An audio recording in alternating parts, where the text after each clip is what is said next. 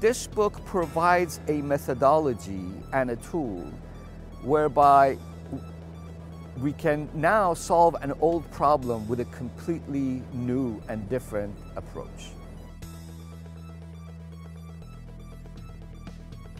Since I have been involved in the application of data-driven analytics or artificial intelligence in the oil and gas industry for the past 25 years, I thought that it would be not a bad idea for me to share the information and the experience I have gathered throughout these 25 years with my colleagues.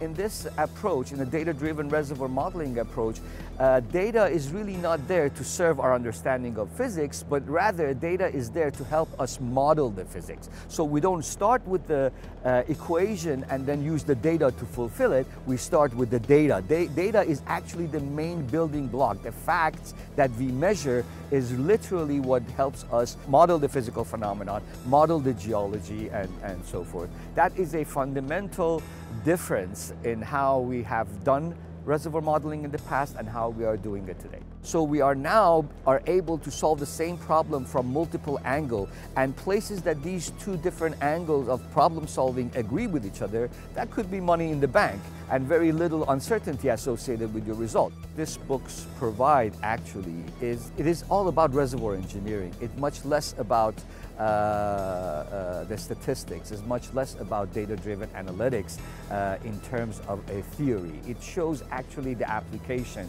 and that's what it separates it with the current hype that's going on in the market.